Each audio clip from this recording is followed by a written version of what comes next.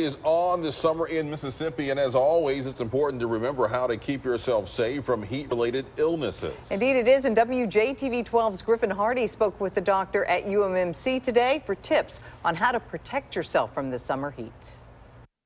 According to the EPA, more than 9,000 Americans have died of heat-related illnesses between 1979 and 2014. In Mississippi, we are by no means immune to the hazard of excessive heat during the summer months.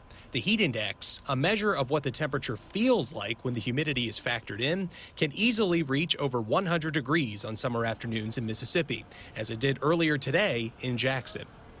One of the most common mistakes that people make is they start out in the heat in a little bit of a dehydrated state.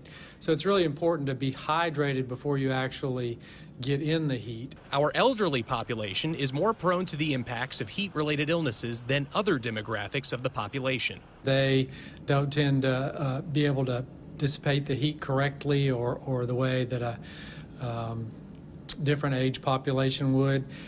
Patients with chronic diseases don't tend to handle the heat as well. So if you begin to feel abnormal at all when you're in the heat, the best advice is to immediately get into a cooler area, try to cool yourself down with cold towels, wet rags. Reporting in Jackson, meteorologist Griffin Hardy, WJTV 12.